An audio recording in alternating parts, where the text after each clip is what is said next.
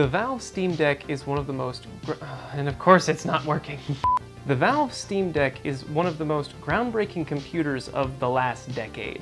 Not only is it putting Linux in the hands of casual gamers, it also represents Valve's commitment to make Steam a desktop experience, and not just for gaming. The Steam Deck makes the promise that it's not just a Nintendo Switch for Steam games, it can be your computer as well. So to test that, I used it as my computer for a week.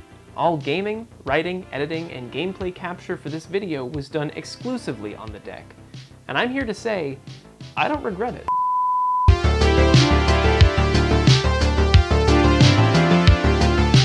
First, let's talk about the desktop experience as a whole. Before you even get started, you'll need a dock. I know you can use the desktop while the deck is in handheld mode, but for daily computing, you're going to want to at least hook the deck up to a monitor. Especially because the low resolution of the deck's primary display doesn't play very nice with newer programs. I actually couldn't hit the I accept the agreement button on Ultimaker Cura, for example. Given there's only one USB-C port on the device, that also means providing power while it's docked. I used this J5 Create dongle with 100 watt power delivery, the charger the Steam Deck came with, and a powered USB 3.0 hub for my peripherals.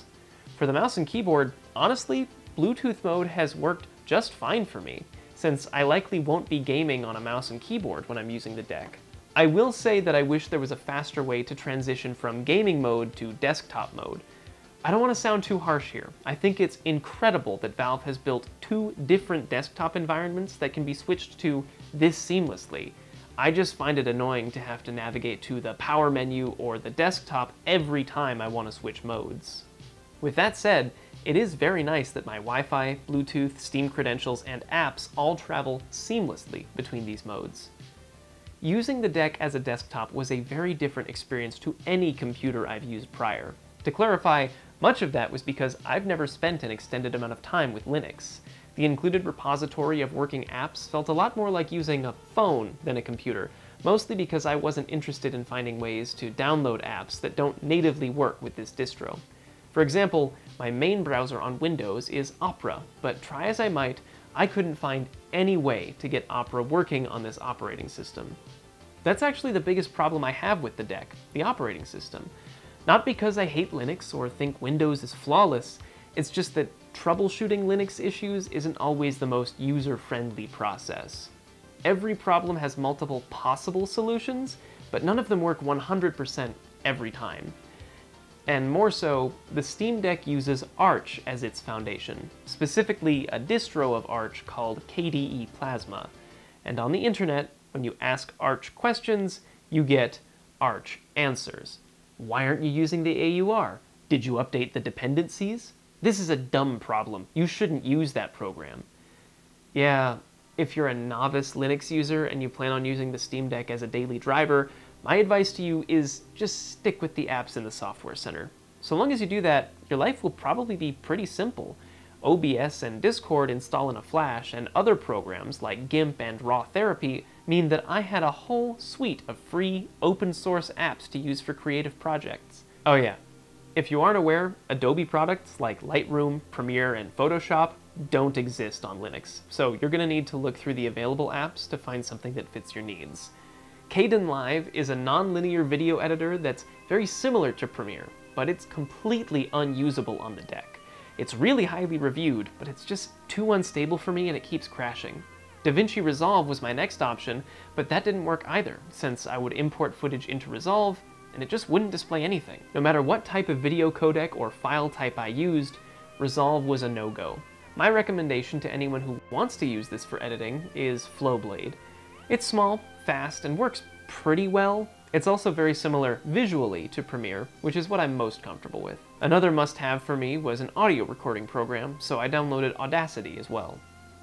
I have the 64GB version of the Steam Deck because I am, as they say, a cheap bastard. Unfortunately, that meant importing footage would be pretty hard considering I also have games installed. I do have an SD card in the expansion slot, but in an effort to minimize wasted space, I decided to use an external hard drive for video storage. If I continue to use this as a long-term solution, I'll probably set up a NAS for my footage anyway, so get subscribed if you want to see a video about that. The next quirk about the Steam Deck as a workstation is navigating SteamOS's complicated file structure. As my more Linux-savvy buddy said when I asked him for help, God, that's so scuffed. I don't know what sort of black magic Valve had to conjure in order to make the Steam Deck's mode transition feature work, but it's clear they don't expect you to toy around here very much. Fortunately, all I needed was to transfer files from my SD card to my external hard drive, and the default file explorer, Dolphin, is more than capable of that. It is worth noting here as well, one of the optimizations Valve made for touchscreens was removing double clicks from most of the UI. Single clicks launch shortcuts, play video files, open apps, etc. It's not a big deal, but it did take some getting used to. Like I said, it felt like I was using a very advanced phone more than a desktop computer. Once you know your way around, the deck itself is quite the laptop. The main thing to be aware of is resource management. With 4 cores, 8 threads, and 16 gigs of memory, the deck is basically running the same specs as a mid-range gaming laptop from a couple of years ago. Leaving applications like a video editor or OBS running in the background isn't a death sentence, and I never encountered any issues with Edge or Firefox sucking up RAM, but you do need to be aware of your limitations. On my main computer, I could probably play a game while watching a YouTube video and encoding a project in the background. On the Steam Deck, you basically have to choose between 2 of those 3 tasks. But you do get to choose, and that's what's so incredible about the deck, its versatility. If I want to write on my monitor with the deck playing a video next to me, I can. If I want to edit video and use the deck's screen as a monitor, I can do that too. Heck, I can undock the deck from my desk and edit video in portable mode if I really wanted to, so long as I had the files saved to my machine.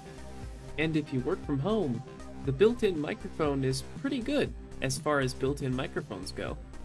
Not everything is flawless about the experience, of course. For starters, switching between game mode and desktop mode usually results in this weird scaling issue.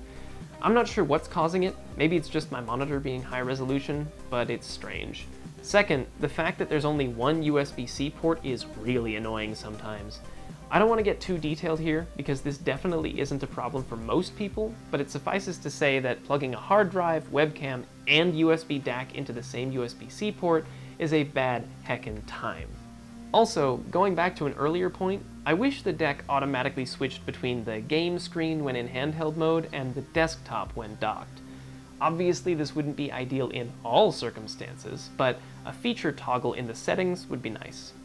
It also gets hot. The thermal layout inside the deck is pretty good at keeping heat away from your hands when in handheld mode, but the fan is very loud whenever you're doing any real work on the device, like gaming or editing.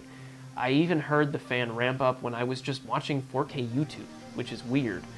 Depending on what you want to use the deck for, this might not be an issue, but make sure you keep the deck in a spot with good airflow. It will absolutely overheat if you just plug it in and chuck it in a drawer. Lastly, because of the limited bandwidth on the USB-C port, I can't run my display at the correct refresh rate. It's stuck at 144 Hz, even though I can see the 165 Hz option in the monitor menu. Like I said, I likely won't be playing games at my desk, and more importantly, I don't think there are any games that I could run at 165 Hz. But it is a weird fly in the ointment that could have been solved by having 2 USB-C ports on the top and bottom of the device. This is the first of my videos covering the Steam Deck, and I think it's important to analyze the deck as more than just a game console. $400 is a lot of money, and users getting into this device are likely to want to use it as a computer at least some of the time. Valve put in a lot of work to make that experience as polished as possible, and I think it shows.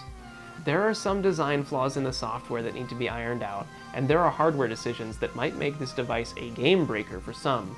But for the most part, the Steam Deck lives up to its promise of being more than just a Nintendo Switch and actually standing out as a compelling computer for the price. I will continue to use the deck as my only computer, so get subscribed and hit the notification bell for my next video looking at the versatility of the deck when it comes to ways it has to game. Thanks for watching. To prove my point here, the Steam Deck is also my teleprompter.